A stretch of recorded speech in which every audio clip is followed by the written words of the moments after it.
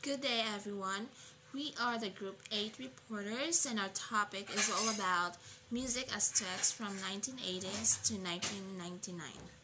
So next slide is the group members.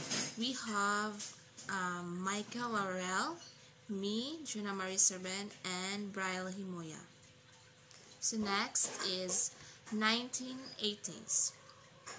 The 1980s saw the emergence of electronic dance music and new wave, also known as modern rock. A disco fell out of fashion in the decade's early years. Genres such as post-disco, Italo disco, Eurodisco, and dance pop became more popular. Rock music continued to enjoy a wide audience.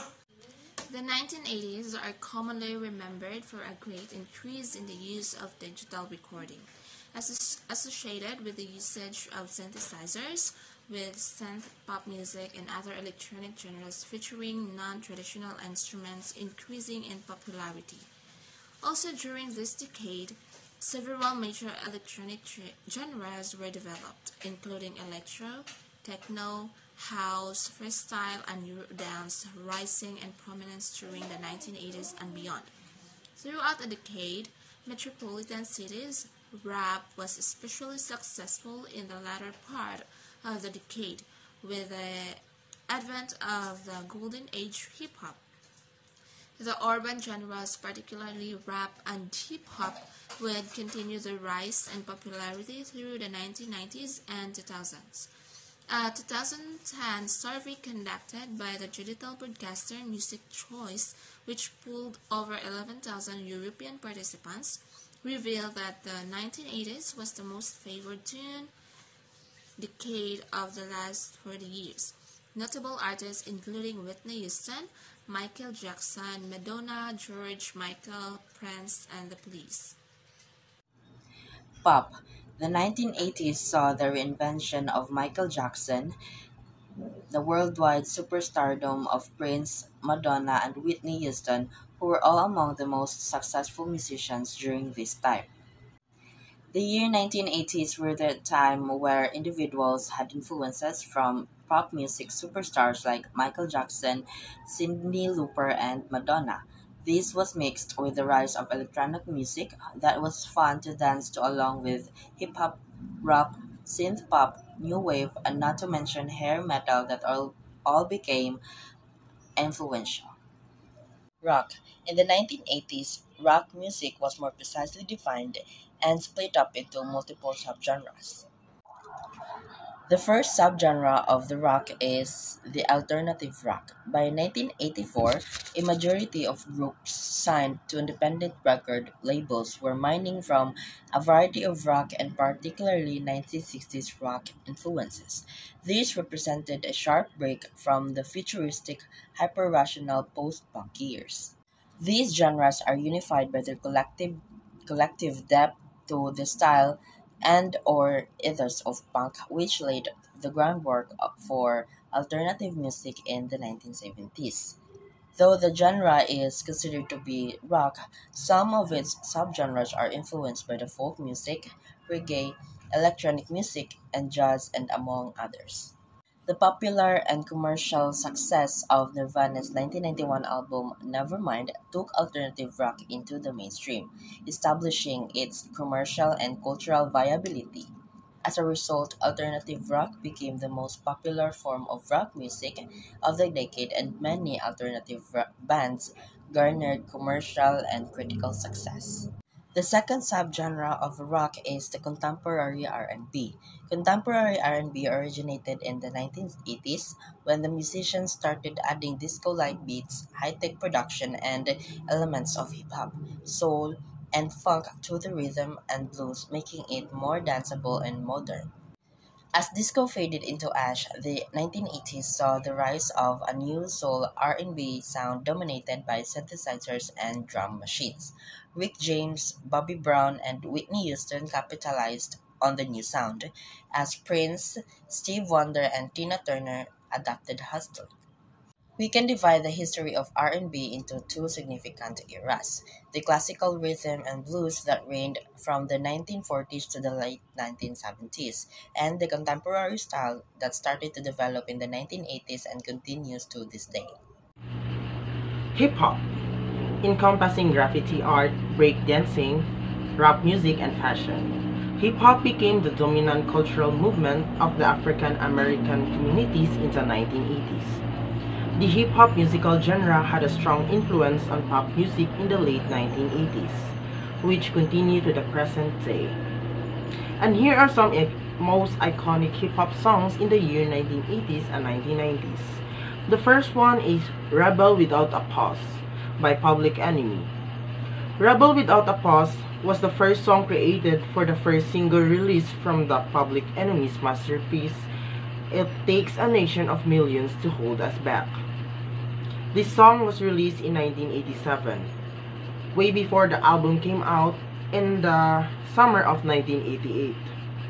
And it was sort of the bridge between the still somewhat unpolished sounds of Yo Bomb Rush, the show, to the Bomb Squad, reduced perfection on It Takes a Nation.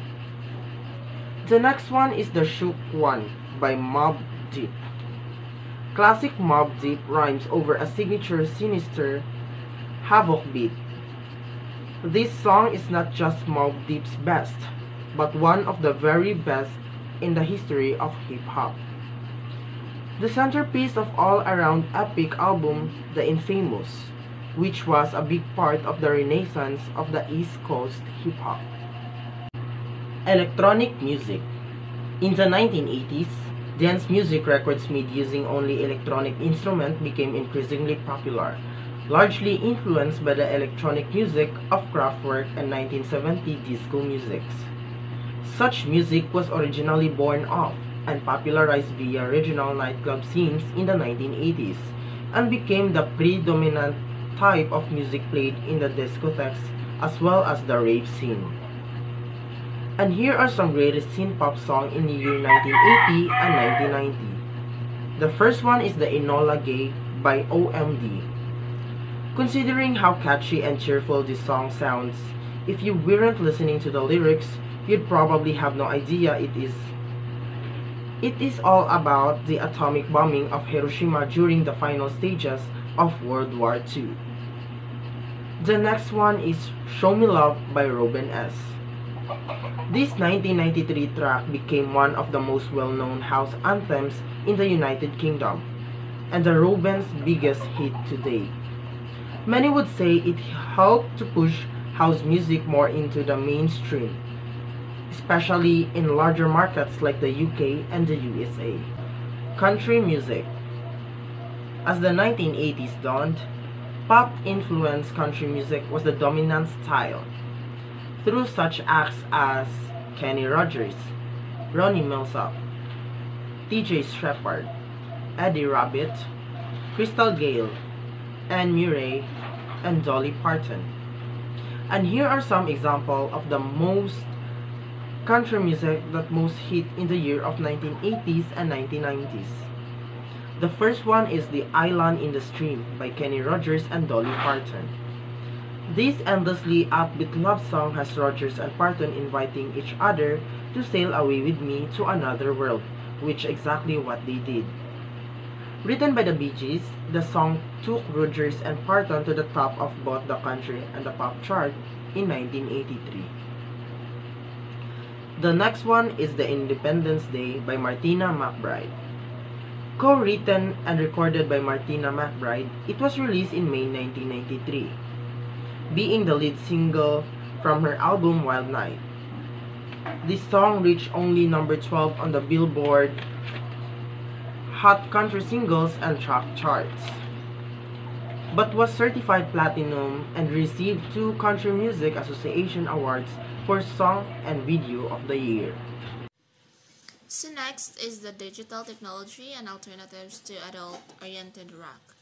The music industry was rescued from its economic crisis by the development in the 1980s of a new technology, digital recording.